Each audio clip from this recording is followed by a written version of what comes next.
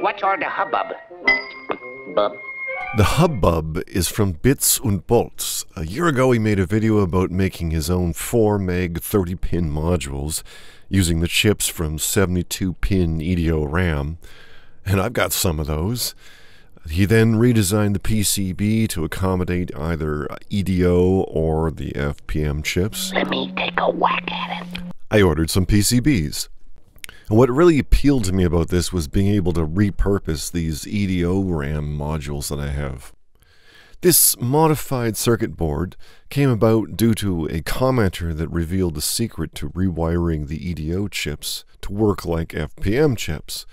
With this new information, Bits und Bolts reworked the traces of a previously made circuit board and created this EDO/FPM board.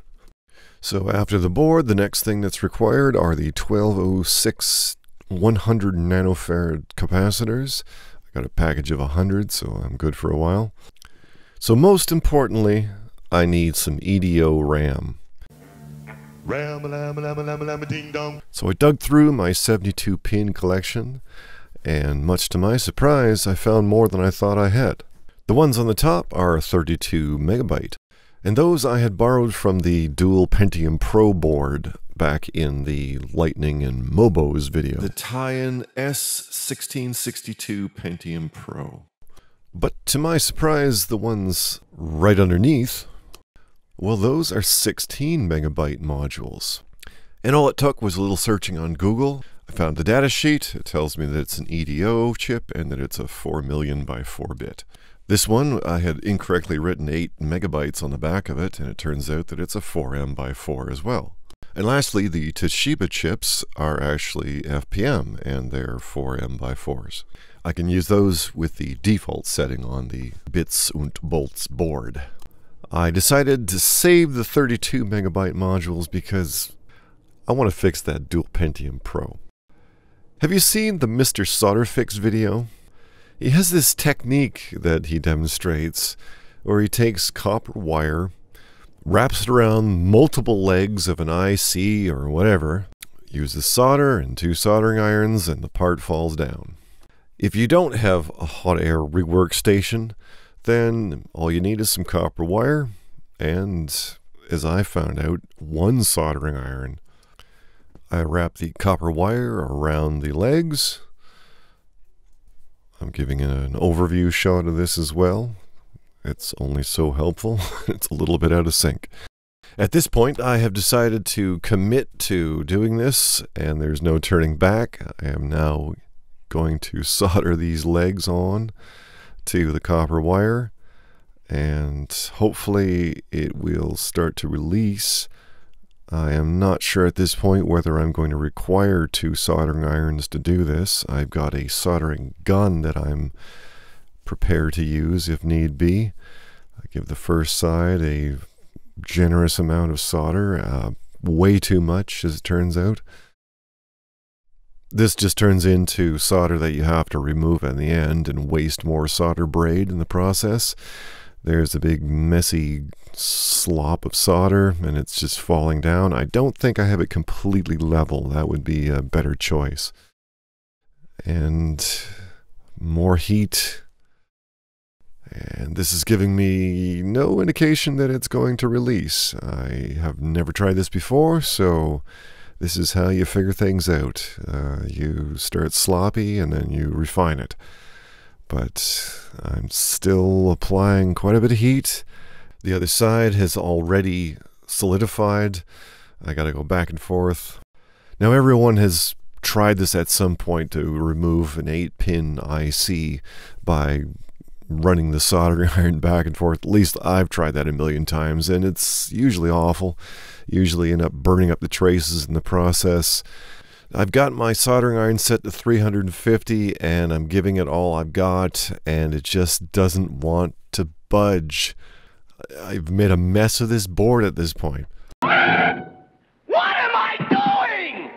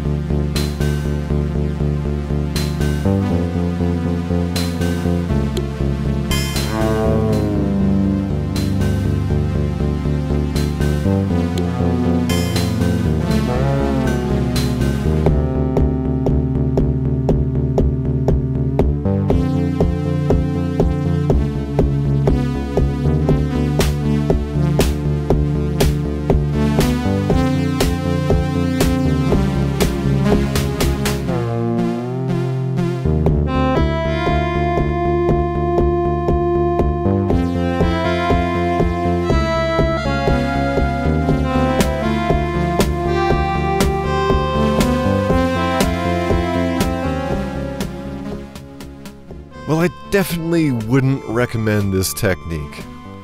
It worked, and I got better at it the more I did, but as I'll demonstrate later, it's a hell of a lot easier using a hot air station.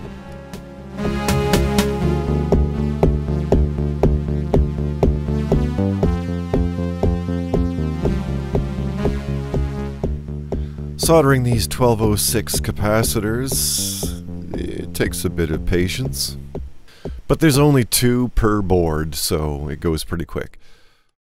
I'm using the smallest tip that I have, but I'm doing it on an angle, and that really makes it easy to bridge between the 2 legs.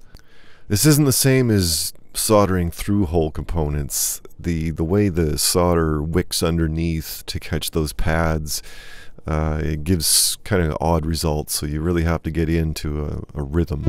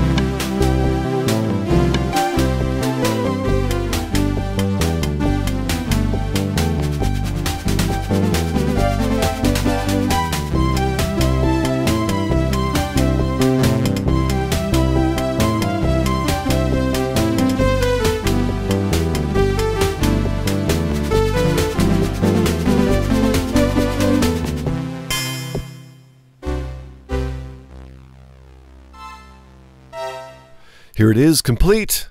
Time to put it in the machine. I have made just one of these to begin with because I want to make sure that the chips have survived the transplant. And I'm testing this with 3 known good 4 megabyte modules. Oh. Works. Test man.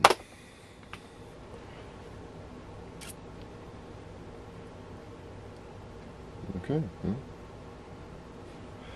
We'll come back in a few minutes and see if that comes up with any errors. Well, we're up to pass number 20.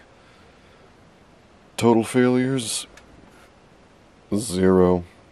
Back to soldering on the capacitors. I made this modified clothespin to clamp down the chip while I was soldering in the bottom half. I was taking it slow, but I was beginning to feel a little more confident soldering these tiny legs on. Okay, all 4 brand new RAM modules are in the slots. Let's see if it boots. Don't you love that sound? Okay, test mem. Then we'll come back in a while. 55 passes, total failures, 0.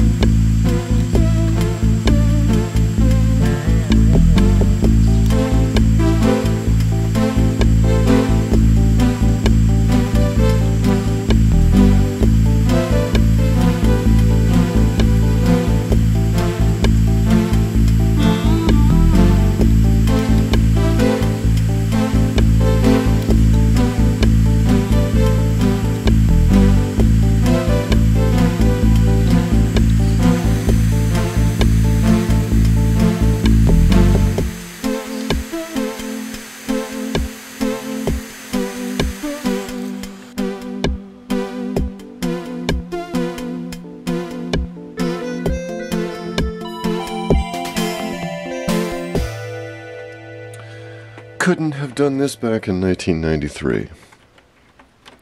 4 megabytes. 8 megabytes. 12 megabytes. 16 megabytes. 20 megabytes. 24 megabytes. 28 megabytes. And all the way to the max, 32.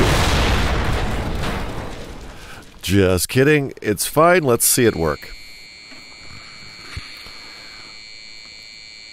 Beautiful. At roughly $200 per 4 meg module back in 1993, would have run you about $1,600. And with inflation, that's over $3,000 today. So, what could you do with 32 megabytes of RAM? Bits und Bolts had a follow-up video where he demonstrated RAM drive running on the 386, and this is what I had to try. By loading all of the Windows files into RAM drive, I'm now running Windows 3.1 strictly from RAM. And there is the icon that you only get when you run RAM drive. I look forward to experimenting with RAM drive and trying it with some music software, see what happens. RAM drive. Very special thanks to Bits und Bolts for providing all the information on his incredibly awesome channel. Next time on Escape to DOS, we've got to fix my SoundBlaster Pro 2.0.